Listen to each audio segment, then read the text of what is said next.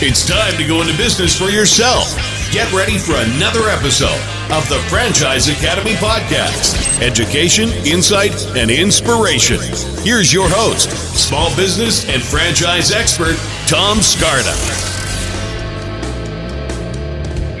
Welcome to another episode of the Franchise Academy Podcast. My name is Tom Scarda, and we are everything franchising, everything you ever wanted to know. We hopefully will have it for you here in one of our episodes. So I'm actually a franchise consultant. I work with people around the country, helping them figure out if franchising is for them or not. You know, it's not for everyone. I've owned and operated my own franchises, and I was hugely successful in my first franchise. My second franchise, I failed miserably, but that's what made me a franchise expert. Ended up writing a book called Franchise Savvy, which tells my story and teaches how to not make the mistakes that I made. So I help people get into the right thing and not blow it for silly reasons. I'm really excited for this episode. So I have somebody who I've been pursuing for a while and been watching for a while, Rebecca Monet, who is the chief scientist for Zoracle. So I got information here, so I don't want to screw this up. So Rebecca's the CEO and chief scientist for Zoracle Profiles.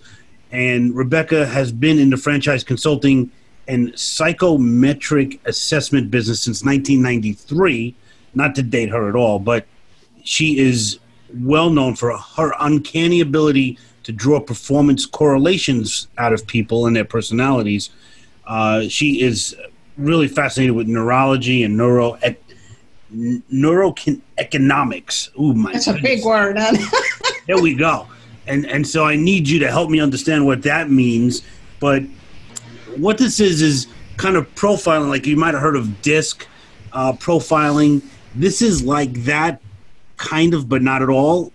So Rebecca, welcome. Oh, I'm so excited to be here with you, Tom. Yeah, this is so great. And we've met over the years through different franchise, IFA conventions. And I remember actually seeing you do a presentation at Harold Kestenbaum, the attorney in New York. Oh, yes, and Long Beach. Yeah. I mean, Long Island, excuse me, yes. Long Island, yep. Mm-hmm. Yep. So you're in San Diego, which is quite the opposite side of the continent. But I'm excited to have you. So tell me about Zoracle. I mean, it's amazing to me what you guys do. So give me a little synopsis of what you guys do. So Zoracle works specifically in the franchise space. We help franchisors and franchise consultants facilitate a right fit between a prospective franchisee and a franchise system. We do that using psychographics. So we use a meta-analysis approach to take a deep look into the hearts and minds of prospective franchisees. So we don't just look at personality, we look at the values of that individual. We look at the kind of culture that a prospective franchisee might fit in. We measure their skills and their competencies so we can leverage that within a franchise business. We look at what stage of growth of a franchise organization they're going to fit in best. So everything we do is focused on having that prospective franchisee fit well and ultimately do well in a franchise system. And that's what the franchisor wants. That's what the prospective franchisee wants. We simply use 7 statistically validated sciences, an unbiased approach to looking at someone and then looking at where they might be a good fit in terms of being a franchisee owner. Huh. It's amazing. And it's so really nothing like DISC profiling at all. But my own personal experience, I was a subway conductor in the New York City subway system, opening and closing doors on the train and making announcements. And I ended up buying a franchise back in 2000, something called Maui Wowie Smoothies. Oh, yeah. And I dove into that, built it into 3 locations, sold it within 5 years for a really handsome amount of money, and essentially semi-retired at 41 years old. And after that, I took a DISC profile test, and the DISC said, whatever you do, don't go into business, don't be a salesperson. But meanwhile, I was hugely successful as a business owner. So where's the disconnect? Oh, and that's why we call it the disc, right? It's a disconnect. But love that. You know what? I love the disc if it's used in an appropriate way. A personality test is designed to measure those things that are consistent through our lifetime. Now, I personally believe people change. I believe people evolve, and what's important to them at 20 is not what's important to them at 50. And our skills and our personalities also evolve. But a personality test, which is what a DISC tool is, it's measuring those things that stay consistent. It was originally designed strictly for communication, team building, conflict management. It is not designed to predict where you're going to be successful. In fact, it's been proven again and again, to your point. They used to say if you were a high I, a high influencer, right, you would be this phenomenal salesperson. Well, statistics show that that is not true at all. It just means you're gregarious and you're persuasive. It doesn't mean you can close a deal and get a check, right? It simply means you love people and you're persuasive. In fact, statistics show that the better salespeople are folks that are slightly introverted. Just slightly introverted, because they come across as more authentic, more genuine, more trustworthy. So especially if you're selling a high ticket kind of item, to have this high I or this extroversion that normally would be associated to sales is a detriment rather than a positive when you're talking about sales. So if it's used for what it's designed for, it works, but I think people have expanded it trying to say, oh, that would make him a great scientist, or that would make him a great salesperson, right, or whatever. And it's not. It's not what it was designed for initially. That's so interesting. Because I am a situational extrovert. So, I mean, I'm the kind of person that could sit next to you on a plane from New York to California, say hello, and that's it. And that's it. But if you engage me in a conversation, I'll talk and yeah, I guess more, more real. I'm not, I'm never trying to sell anything. I'm trying to, my mission is to teach. I'm a teacher at heart. So maybe that's where that all fits in. It is. And that's, I like how you described it as a situational extrovert, which shows that we are not hardwired, right? That you can step into a role and adapt and come across as, an extrovert. But what we really are is more of a connector, more of a thinker, more of someone that ponders things. And you have a desire to edify and empower others. And so that's what comes across. And if you get too extroverted, people are not going to hear that side or see that side of you that really does care about others. You're not there to be seen. You're not the life of the party. Can you be? Absolutely. But that's not your overall intention. That's, well said. That describes me. That's interesting.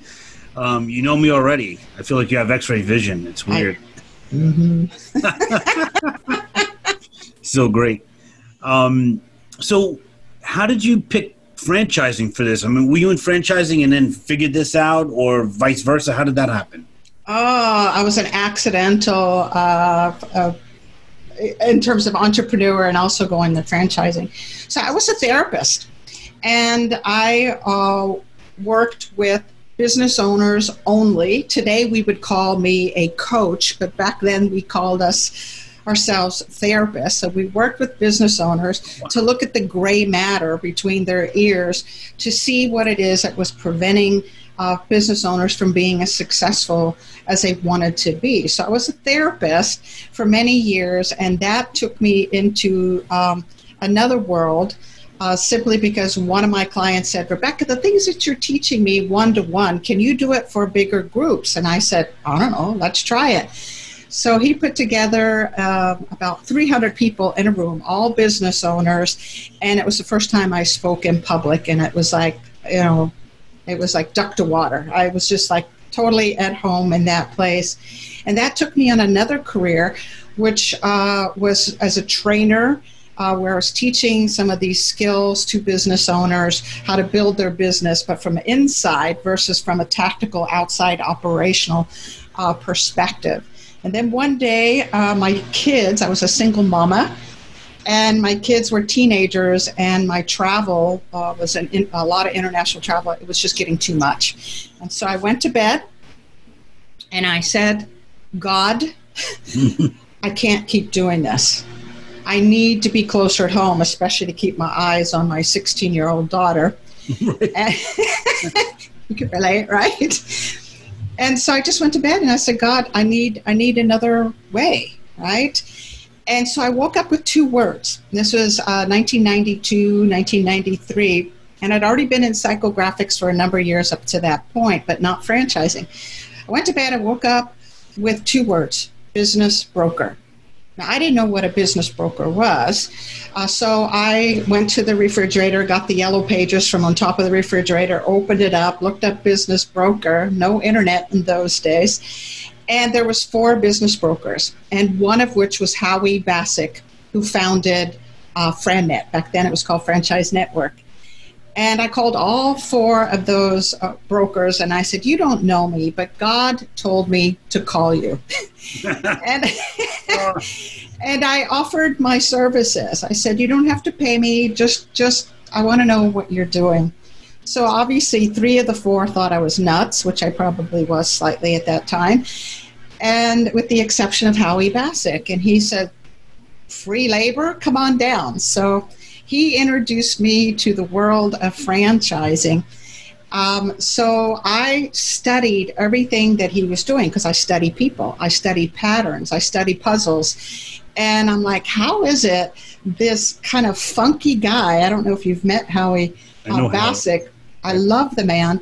I'm like, how is he selling these big deals? And he's just quirky and odd. And what is going on? So I really wanted to study him and also help him find a way where he could replicate his consulting methodologies through other franchise brokers. So he allowed me to observe him, document things, measure things, and begin to use psychographics and training in psychographics to help franchise brokers grow their business and also to better understand prospective franchisees. So Howie is my introduction into franchising, and I loved it. I loved it because my scientific mind is going, oh, shoot, this is so exciting, because up until that point, you're measuring psychographic markers in someone in a vacuum, right? Who is this person in a vacuum? And now I had an opportunity to measure someone within a system. So you got a franchise system that's evolving and changing. I can measure that, and I can do some predictive modeling, and I can measure the franchisee in comparison to that. That had never been done up until that point. So now we had sciences that could be used within something called a system. So that, of course, was kind of my wheelhouse and something that I totally loved, and I was like a godsend, right? I just was thrilled to be introduced to franchising, and here I am still, 27 years later. Wow. That's a fascinating story. I didn't realize that was the background for you. That's very cool. I'm so glad I asked that. So, what is it about human behavior that fascinates you? Oh, people are fascinating. They're like, to me, they're like puzzles, right? But not just puzzles. They're like puzzle pieces all pulled apart, stuck inside a Ziploc bag and shook up, and then you don't have the box, right? You don't have the box that says, okay, this is a cathedral we're building or some kind of snow scene. This is just a bunch of pieces that you got to take out and start putting together, and all of a sudden you end up with a picture of who that individual is. So to me, humans are puzzles, but more fascinating to me is there are patterns within humans. And if we can discover what those patterns are, we can quickly predict how they're going to behave in various scenarios or under certain types of pressure. So I'm always looking at what's the big picture, who's this individual, because I love puzzles. And I'm also looking at what are the patterns, because then I can take that person and know that in this scenario, this is the behavior and this is the performance that they're going to experience. So to me, it's like a science project, right? It is. Yeah, it's very, very cool. And so how does this help? You typically work with franchise companies or franchise consultants. How does it help a franchise company? I mean, could they really plug in, like, here's our personality profile and figure out the person if they take do you have like a Zoracle test or something that somebody takes? Exactly. So with franchisors, what we do is we sit down with the leadership team and set some standards and benchmarks in place. So franchisor will tell us, we want franchisees that meet these certain standards. It could be annual revenue or profitability, market share, or it could be as simple as they pay their royalties on time. They are easy to get along with. They mentor others. So we set some standards in place.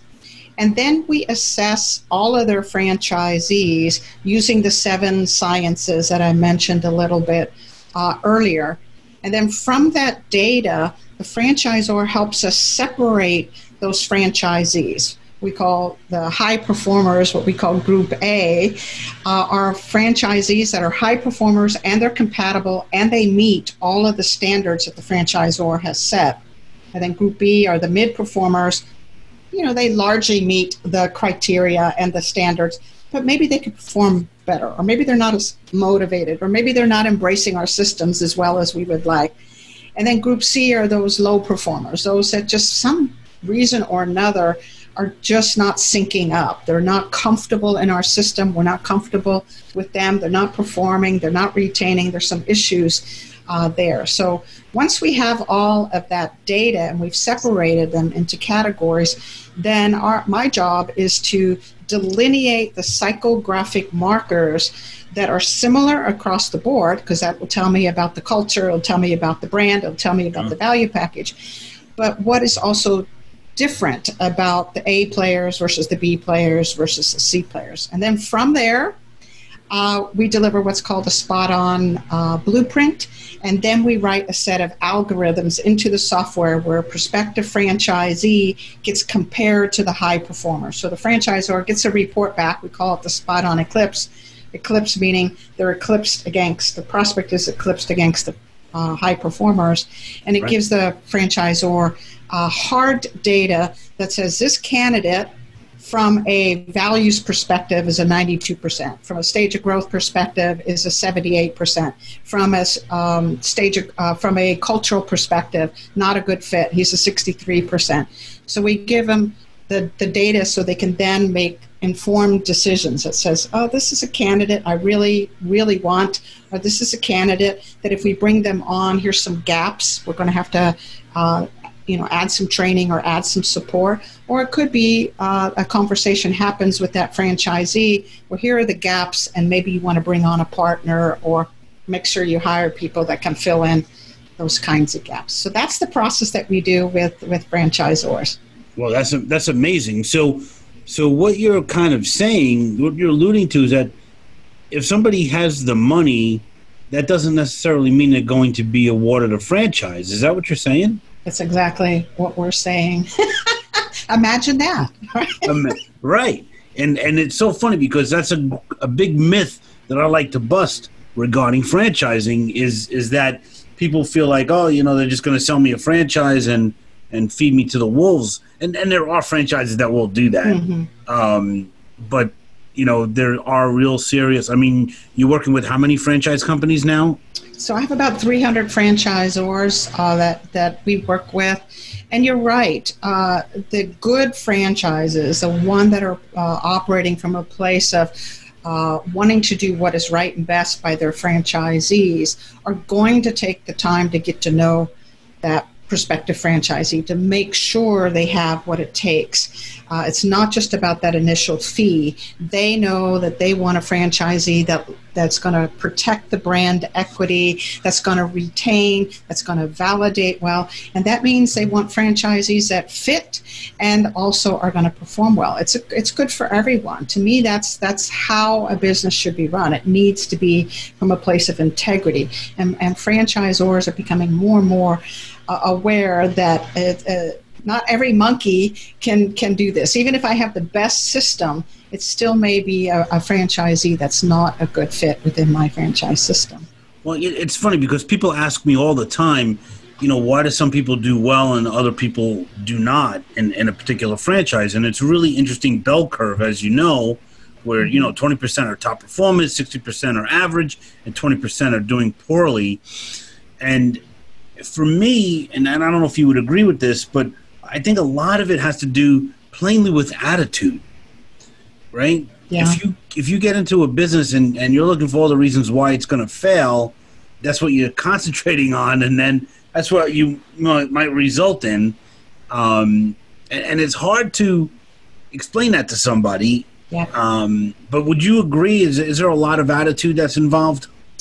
You know what? I agree. I think some of it is about fit, right? Because like you said, you were crazy successful in one system, not so successful in another. Same person, right? You clearly had what it took to be successful. You had the raw material, the drive, the skills, all of those kinds of things. But something was not a good fit. You learn from it.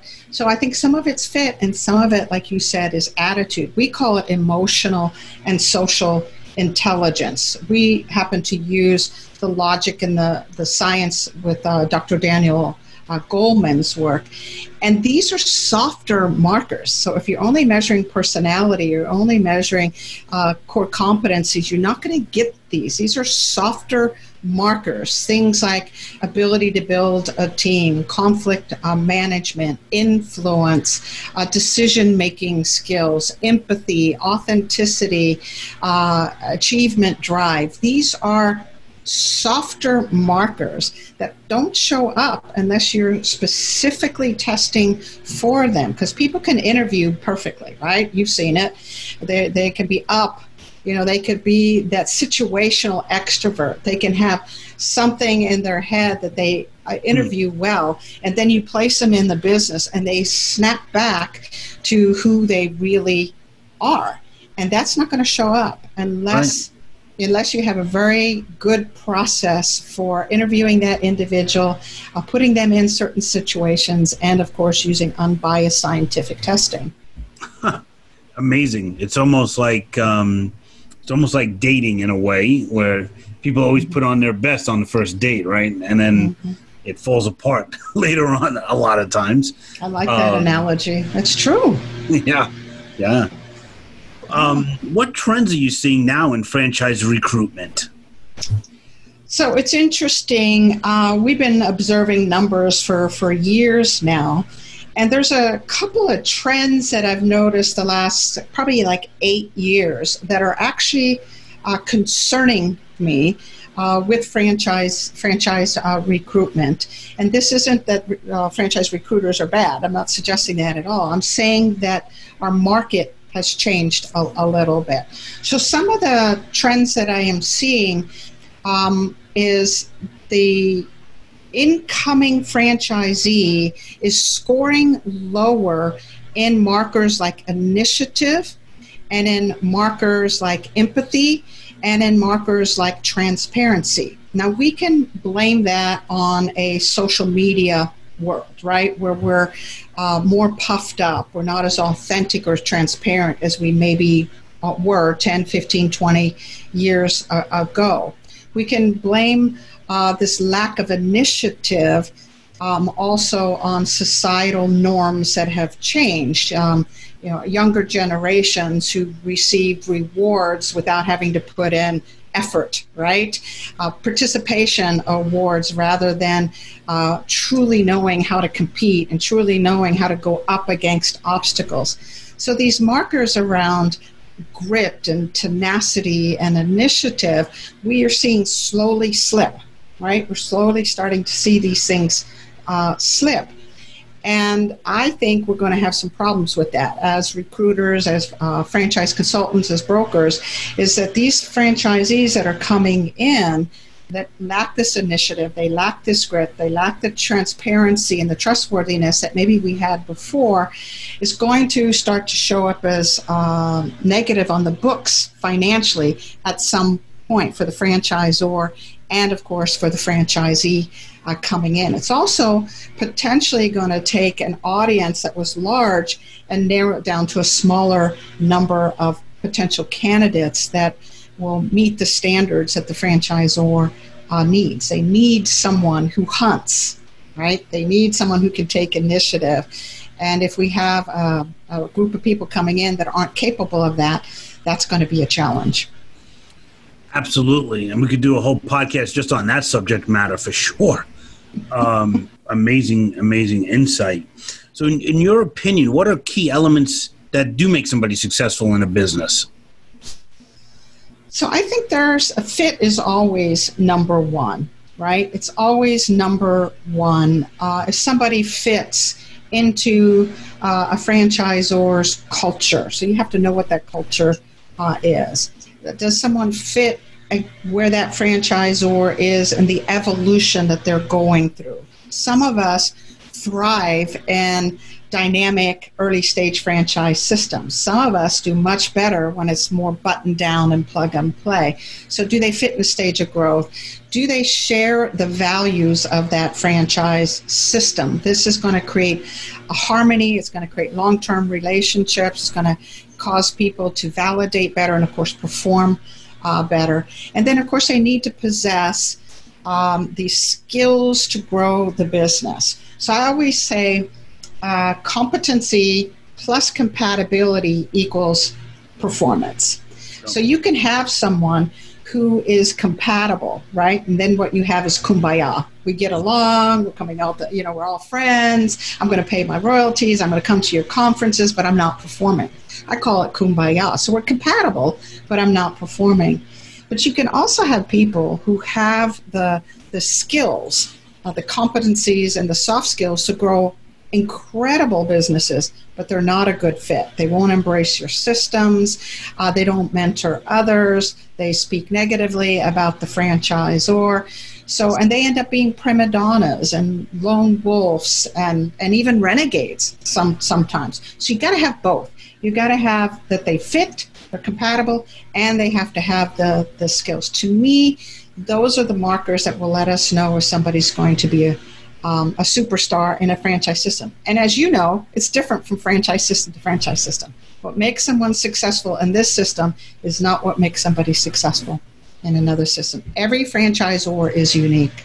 Yeah, that well said. And I think, what you're calling these soft skills or these soft personality traits are really probably the most important things as opposed to the hard ones. That's what really, I think, drives somebody to success, is having the tenacity, having that attitude that when things, you have a bad day or a bad week, you're not in the back, ready to commit suicide, but, you're looking for solutions. Exactly. So, and that's what makes a great business owner. I 100% agree with you.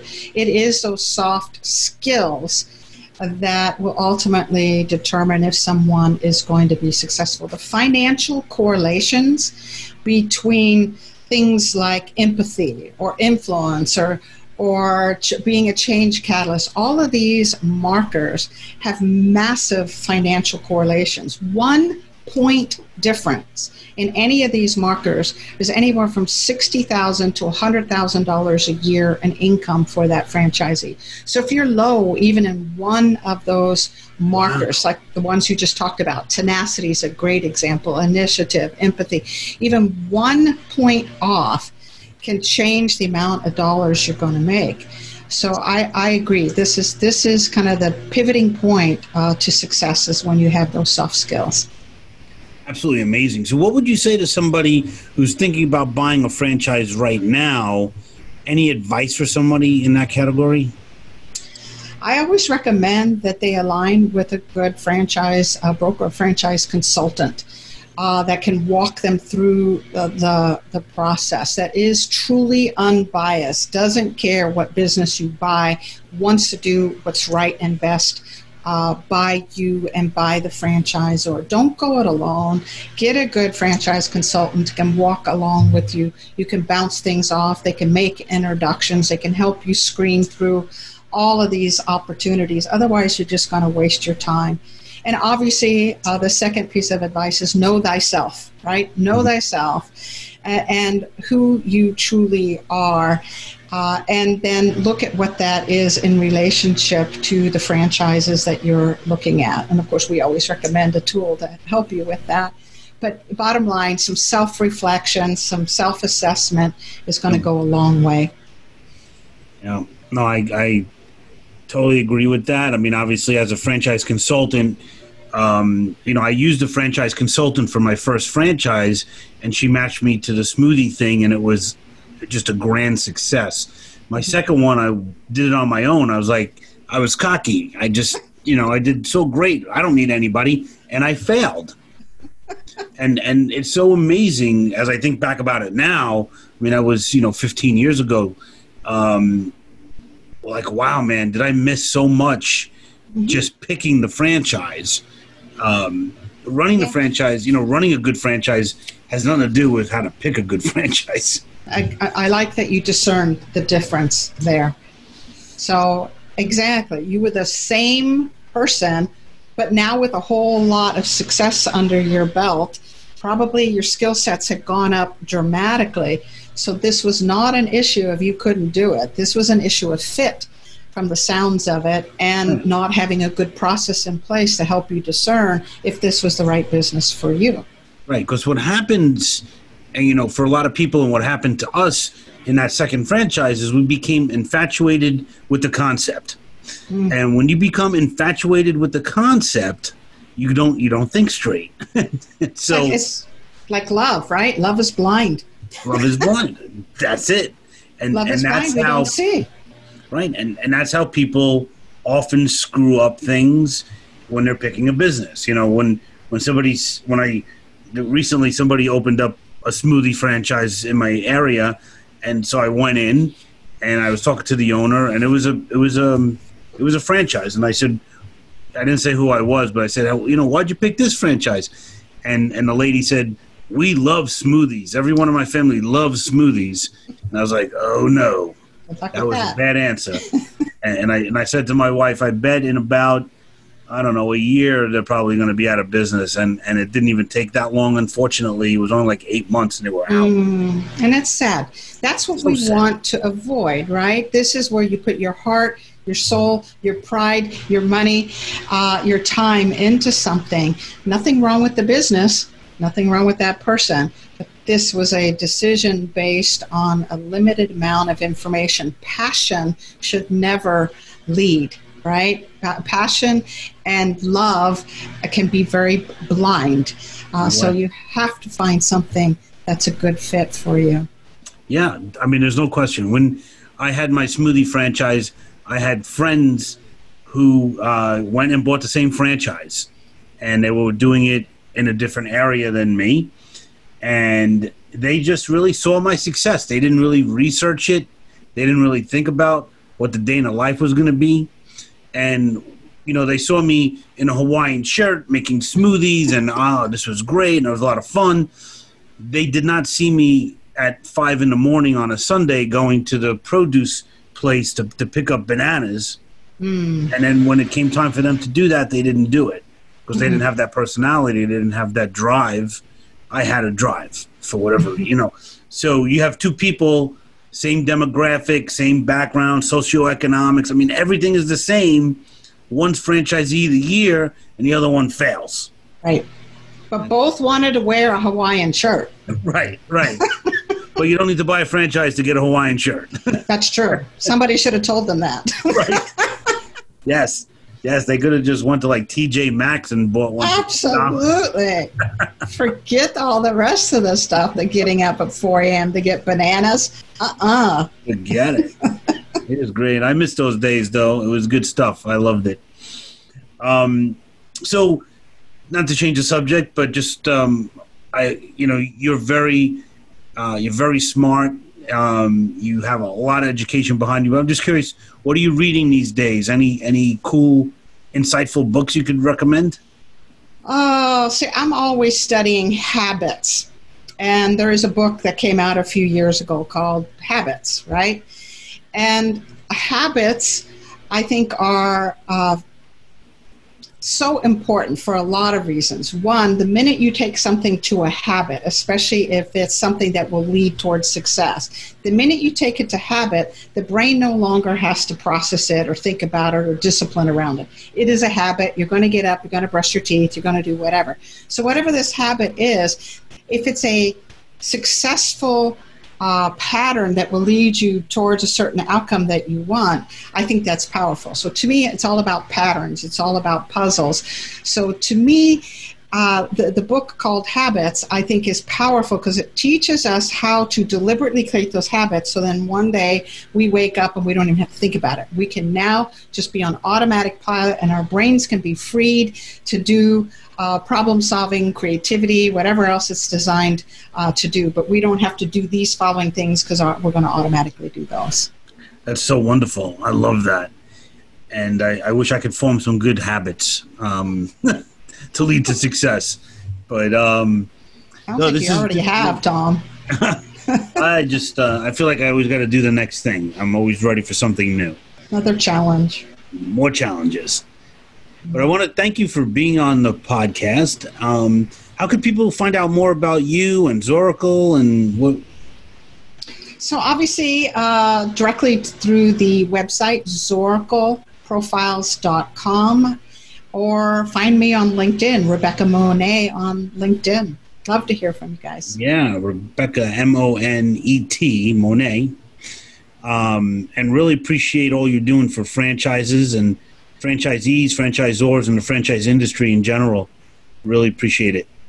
I love what I do. I was just figuring out the other day, Tom, how many franchisees have gone in business since we started this, and it's well over 20,000 folks who have gone in business using brokers, consultants like yourself to help them find the right business. And so it gives me great joy to see the success of those franchisees. Amazing. That's amazing.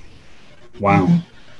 Yeah, that's great. So all your information, all Rebecca's information will be on thefranchiseacademy.com. So check that out. And Rebecca, you have a podcast too. You're co-hosting. So we're just launched a new podcast called Where Passion and Purpose Collide. That's every Wednesday. It's focused on the woman entrepreneur. And then occasionally I co-host a show called Pillars of Franchising, which is about edifying the franchise community. Absolutely. Great podcast. Pillars I know, and the new one I haven't heard yet. So I'm going to tune in for some of that on Wednesdays. And there's a big movement in females in franchising for sure. So I'm excited about that. I know a couple of really great ones, including you. So yeah. Thank you so much. I really appreciate it, Rebecca. Thanks, Tom. I appreciate it. Have a great one. You too. Thanks. Bye-bye. Bye-bye. This has been another episode of the Franchise Academy Podcast. For more info, go to our website, thefranchiseacademypodcast.com. Remember to subscribe to Tom Scarda's YouTube channel for educational videos on franchising, education, insight, and inspiration.